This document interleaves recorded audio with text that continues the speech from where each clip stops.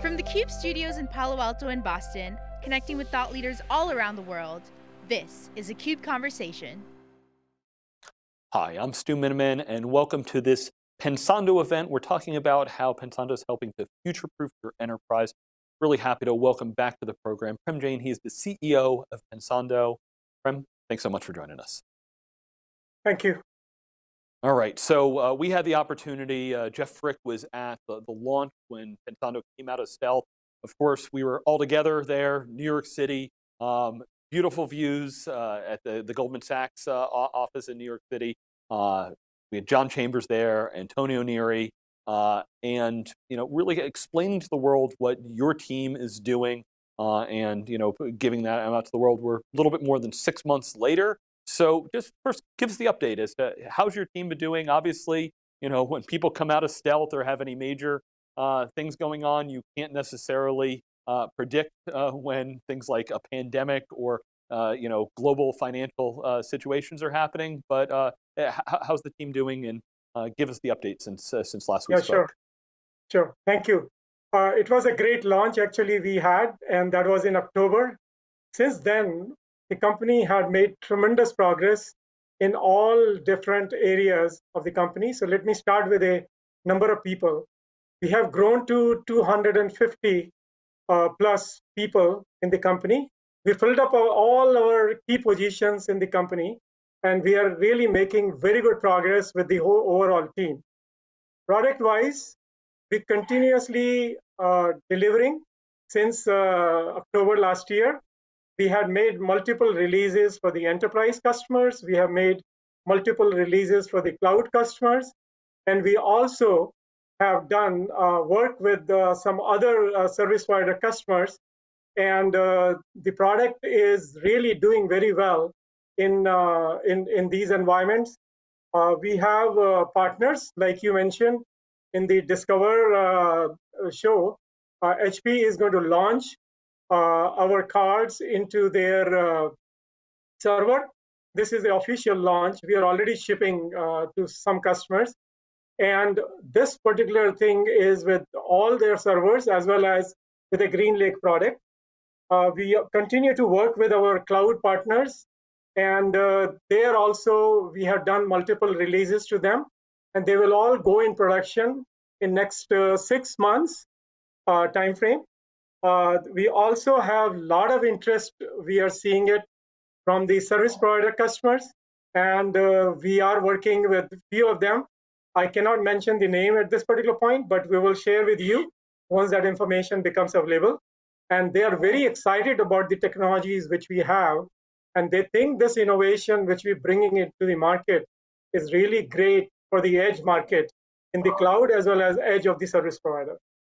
Yeah, well, congratulations, Prem, on the progress there. Of course, HPE was an investor and expected to be an OEM. So getting that, less than a year from when you've come out of stealth to being generally available this month, great milestone there. And as you said, you've already got some early customers using it.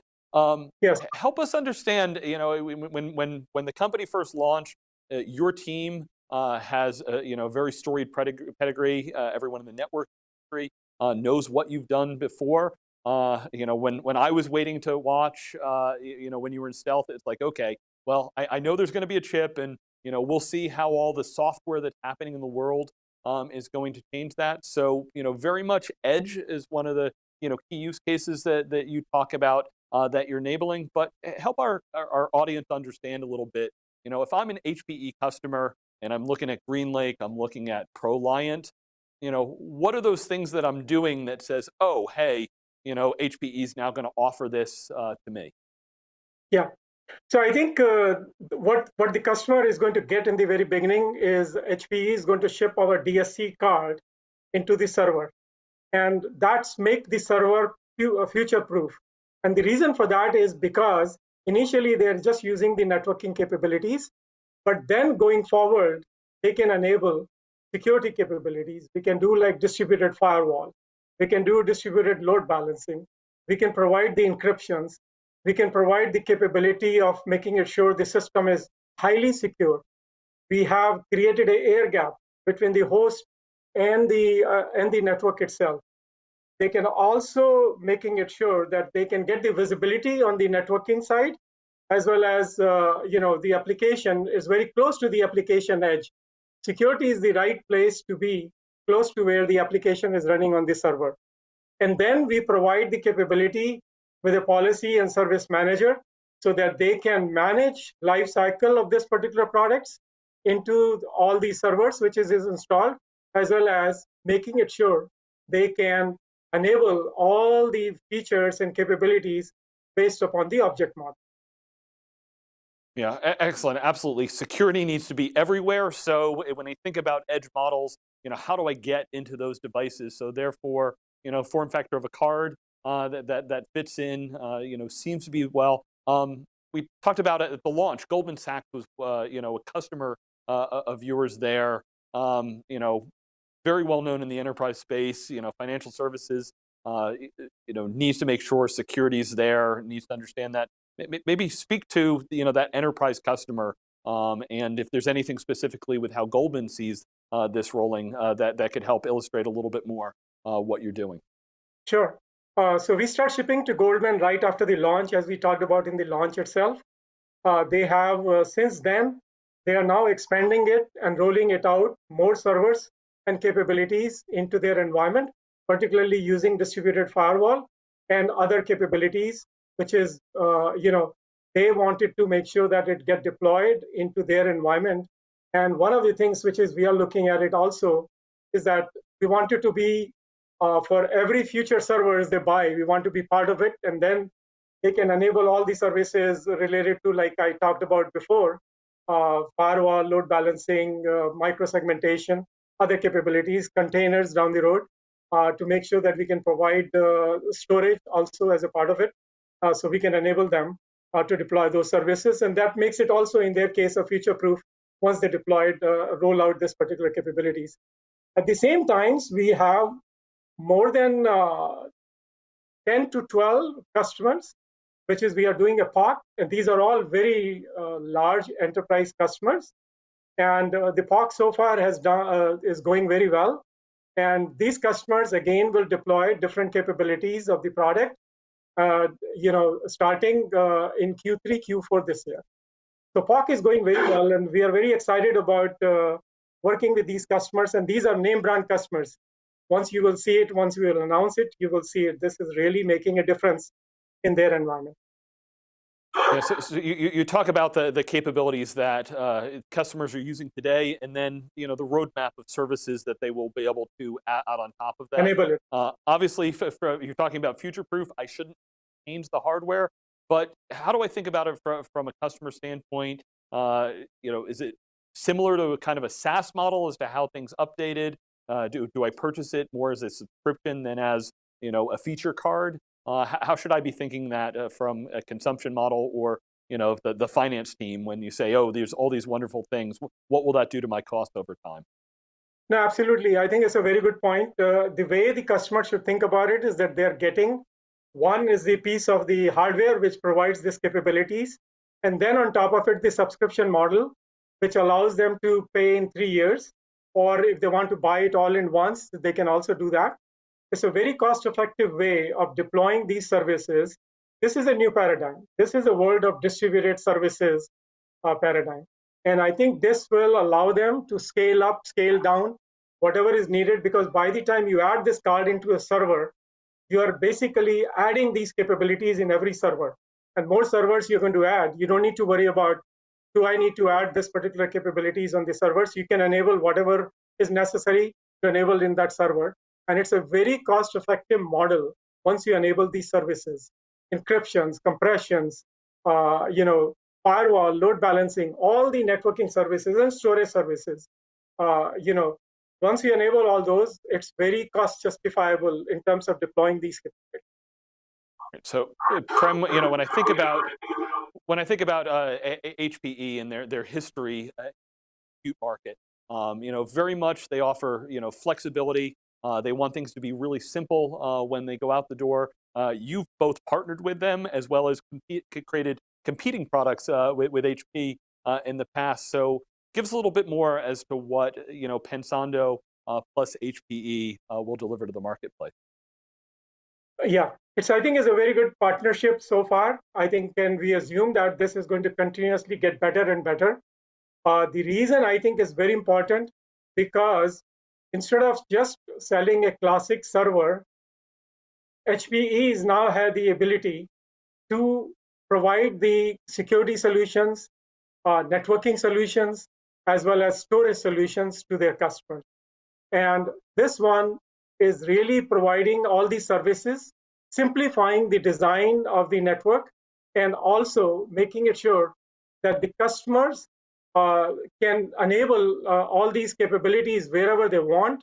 It's a model which is unprecedented in the sense of it's a totally distributed, and the customers should be able to enable whatever the service they need there, even if they didn't plan it in the past.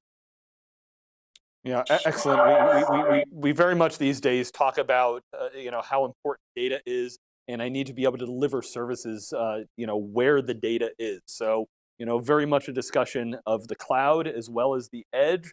So it sounds like this is extending the importance of that data and being able to bring those services very much where the data is being created and serviced in real time. Correct. Okay, so Prem, the HPE relationship obviously gives you, a good chunk of the enterprise business, but down the road, should we be thinking about other partnerships and potentially even other OEM relationships? Yes, I think, like I said, we are working with 2 or 3 major cloud vendors, and they will be rolling it out by the end of this year. And they see themselves, like we said, we are going to democratize the cloud based upon the fact that the only solution which is Amazon has based upon the Nitro, we are now providing the capabilities to all the cloud vendors, and they can take this particular technologies and integrate in their environment, which is what we are providing the software stack, and they are integrating, and they will be going into the productions and providing more capabilities, more features, and stuff like that than what the competition will provide. So this is really an excellent opportunity, both for us as well as for our cloud vendor partners. Yeah, one of the key things when you hear talk of what AWS is doing with Nitro and the Outpost solutions is they talk about, from a hardware standpoint and a software standpoint, they pull certain things off of the software layer to be able to have them be more performing, but also it's both in the cloud and in your location, whether that be an edge data center with Outposts, it's the same on both ends. So should I be thinking of this in a similar model that you need to, I guess, where is it that it would be an enterprise only play, and what considerations is it between enterprise and cloud when you'd be buying it from multiple vendors if they're enabled by your solution? Absolutely, and I think for the enterprise, the people who wants to build their own cloud, I think this is provide a really excellent solution because all the capabilities which we have will provide all the features which you can get from the cloud vendors in that particular sense. And if you are in the cloud, you can provide scale and capabilities to the cloud vendors. Now, the combination is a very powerful solutions between you can get the same services whether you are in at premise or providing or you leveraging the cloud, and that can give also hybrid opportunities. You can run same capabilities, same features in the hybrid cloud model where you're running some on your premises and some running in the cloud itself. Excellent. All right. So, Prem, you've got the solution coming out with HPE. You talked a little bit about some of the other, partnerships in the cloud partners there. Give us a little bit priorities for the second half of 2020.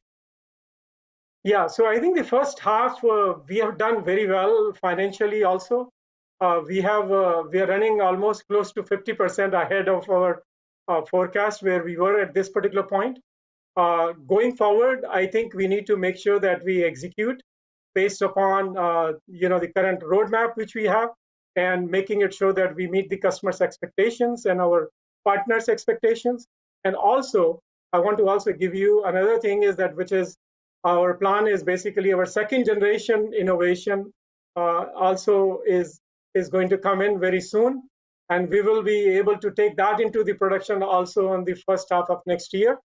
So I think overall, for the second half, we have a pretty good opportunity to really capture with our solutions, as well as looking forward to win some more design wins, both with our current solutions as well as the new solutions, which we are going to take it to the. All right. Well, Prem Jain, let me just give you the final word as to how customers should be thinking about Pensando as they look to future-proof their enterprise. Absolutely. I think based on the history, we are known as an innovation machine in the industry, and we continuously to do better and better. So I think the people should think about us is providing really looking at this transition, which is happening in the enterprise cloud as well as in the service provider space. And we will provide the solution, which is really will meet their expectations. And the solution is consistent, whether it's for VMs, whether it's for containers, whether it's for bare metal services, and providing all these services in a very consistent manner. Well, thank you so much for the updates. Congratulations on the continued steps along with HPE, and definitely look forward to catching up with you and the team in the future.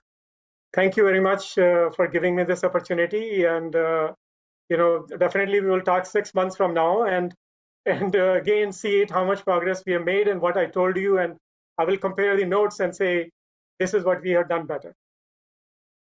All right, stay tuned. We have a lot of interviews with some of the Pensando teams, as well as the partnership with HPE. I'm Stu Miniman. Check out theCUBE.net for all of the background on this. And thank you for watching.